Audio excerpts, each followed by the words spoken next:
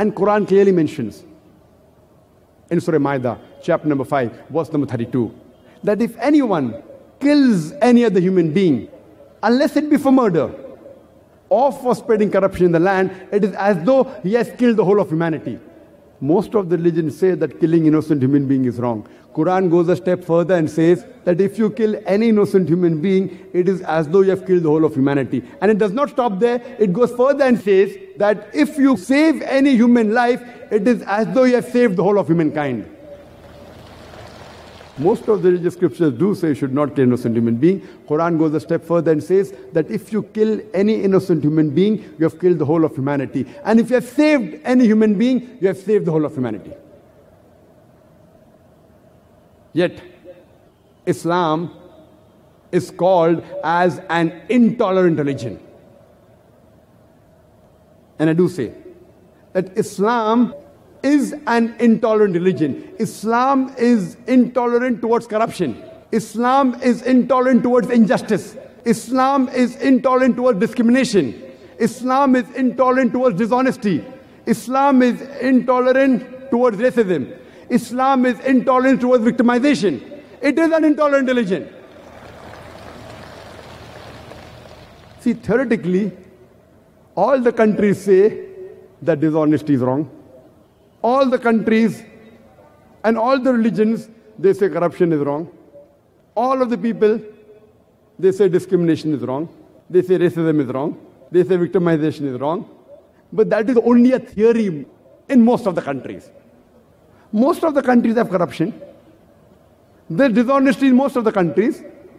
So just because Islam is intolerant towards the practices which are prevalent in many countries, I do agree Islam is an intolerant religion. Islam is intolerant towards those things which Almighty God knows are wrong for the human being, which today many human beings feel it is a part and parcel of society. They think if you do these things, you are advanced.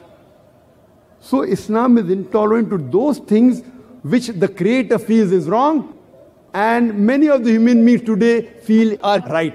Islam is intolerant towards alcoholism. Islam is intolerant towards drug addiction, towards pornography, towards prostitution, towards adultery, towards fornication.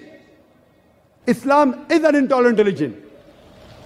It's intolerant towards the evils of the society.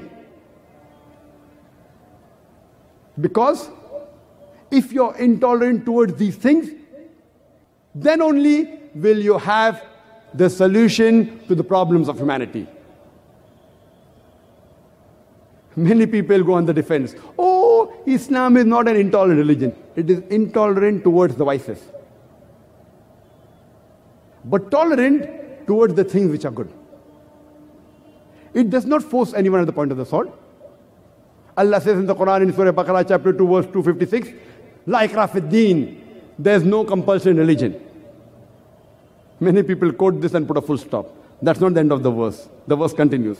La ikrah fid deen, there is no compulsion in religion. Truth stands out clear from error. You have to present the truth. If you want to accept it, accept it. If you don't want to accept it, no problem. No one can force you to accept Islam at the point of the sword or the point of the gun. In this way, it is the most tolerant religion.